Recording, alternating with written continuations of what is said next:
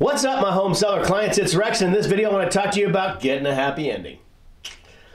I know, sounds weird, but if you don't know what I'm talking about, it'll make you money. Trust me. This is a happy ending that has a happy ending. So stick around.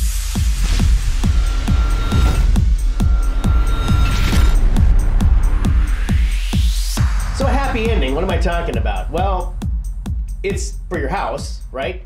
So your buyers come over to your house and they're going to be having a home tour experience, right? They're going to drive up and then they're going to open the front door and they're going to look through the living room and the other rooms and then the bedrooms and bathrooms and, into the kitchen. And it's always great to have a happy ending at the end of a house tour. So if they're, walking out into wherever the natural sort of ending point is for a house tour, if you're able to, find a spot, like maybe they walk out in the yard and there's a little bit of a view or something, and if there's an area you can make a little sitting area out there at the very sort of end of the grass where they can sit down and look at the whole from the backyard of the house.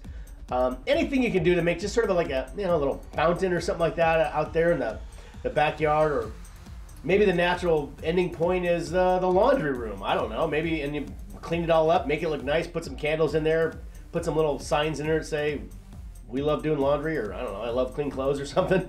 I don't know, but it's like a happy ending. Just some things so they're walking through your house and they're really enjoying the experience, hopefully, if you do what we tell you to do and, make the house look as good as it possibly can. And, ideally you have lots of buyers there at the same time and they're all kind of wandering through and they'll be sitting out there and just sort of enjoying the whole feeling of the house and the experience of it. So, and a happy ending, like, they've been through a lot of crummy homes. Trust me, any real buyer's been through a lot of dark and dirty and crummy homes, or dogs are barking at them, and home sellers are falling around telling them about water heaters and roof R factors and stuff like that, and crazy stuff they don't want to hear about. But so they've been through a lot already, and when they get there, and now your house is looking great, lots of buyers there, it's fun and exciting energy, and then they walk out wherever the ending is, and they get this great sort of finale ending experience, and it stays with them, right? It keeps your home feeling like, kind of like that song that they just can't get out of their head, like "Happy Birthday," probably not that one. I think that one's actually copyrighted anyhow, so I probably shouldn't be singing it online.